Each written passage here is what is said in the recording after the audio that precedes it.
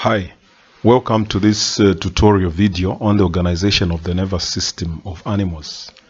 The nervous system is that part of the animal body that is responsible for coordinating and integrating the animal's actions and also receiving sensory information by transmitting impulses or signals to and from different parts of the animal body.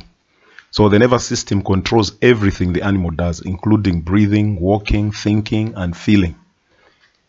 The nervous system is made up of the brain, the spinal cord, and all the nerves of the animal body.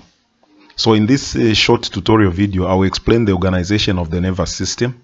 And then in the subsequent videos, I will cover topics on the brain, the spinal cord, the spinal nerves, the cranial nerves, autonomic nervous system, and other topics.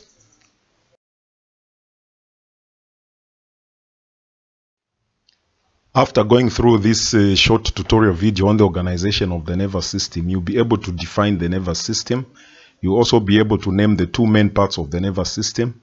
You'll be able to state the functions of the central nervous system as well as the functions of the peripheral nervous system. And you'll also be able to explain diagrammatically how the nervous system or the central nervous system interacts with the peripheral nervous system. So those will be your expected learning outcomes. On this slide, I will explain the conceptual organization of the nervous system.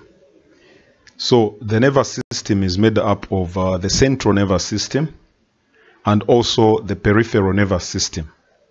Now, the central nervous system consists of the brain and the spinal cord. And the central nervous system performs three major functions. And these functions are to take in sensory information, to also process that information that has been taken in. This information is taken in form of impulses or nerve signals. And then after processing the information, a response is sent out in form of motor signals.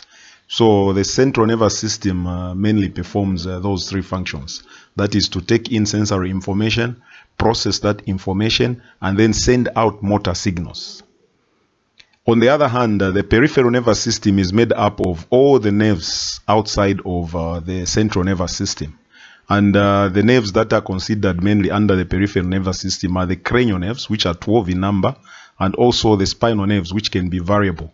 But for example, in animals like the dog, there are normally 36 spinal nerves. So these are outside the central nervous system.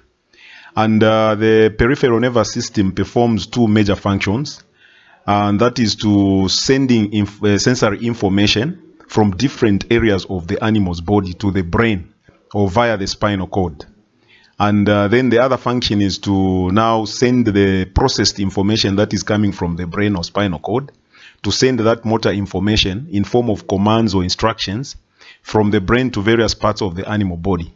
And usually the parts of the animal body that receive that information, which is in form of commands or instructions, are the effector organs such as muscles and glands.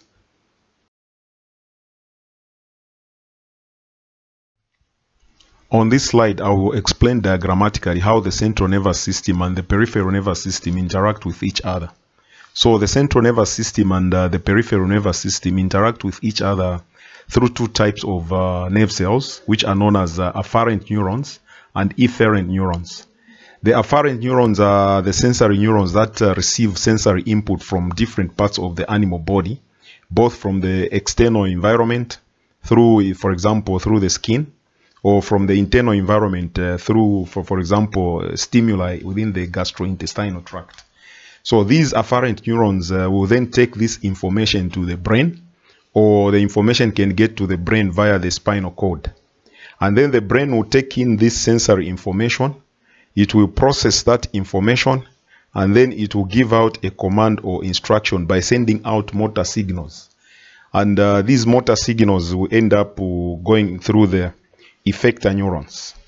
So the motor signals or commands from the brain get to the effector organs, which are the muscles or glands, via the efferent neurons. And the information which is taken to the effector organs can be involuntary response in nature, via the autonomic nervous system, or indeed it can be somatic in nature. And the voluntary information will be there to regulate physiologic processes such as heart rate, blood pressure, respiration, digestion, and certain reproductive processes. So the other information taken to the effector organs can also be voluntary, which regulates the conscious activities, and this comprises an arm of the peripheral nervous system, which is known as the somatic nervous system. So skeletal muscles are in this category as the effector organs of the somatic nervous system.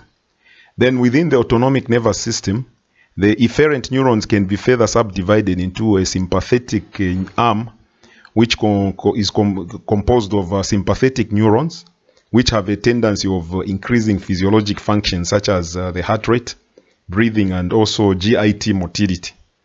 And also the other arm of the autonomic nervous system, which receives the efferent neurons, is the parasympathetic nervous system. And this has a tendency of slowing down physiologic functions such as heart rate, breathing, and also GIT motility.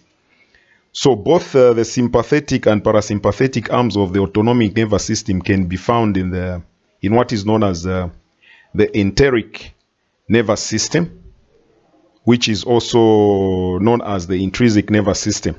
So this enteric nervous system controls the gastrointestinal tract function, such as either slowing or increasing motility within the GIT. So in short, that is how the central nervous system and the peripheral nervous system interact with each other. So this is mainly via two very important neurons, which are known as the afferent neurons and efferent neurons. So information, first of all, is taken in by afferent neurons, and this can either be from the external environment, for example via the skin, or it can be from the internal environment, things like food touching the GIT. That would be a stimulus to take to for information to be taken to the brain. So this information gets to the brain and then it is processed. Okay, it is processed and then sent back to effector organs via efferent neurons. And these efferent neurons can be at two levels. One is voluntary, which represents the somatic nervous system. Then the other one is involuntary, which represents the autonomic nervous system. And we are saying that the autonomic nervous system, on the basis of these efferent neurons, can be further subdivided into a sympathetic arm, which we call the sympathetic nervous system, and also the parasympathetic nervous system. And these are also further represented in the GIT as an enteric nervous system. So that is the conceptual organization and also how the central nervous system interacts with the peripheral nervous system.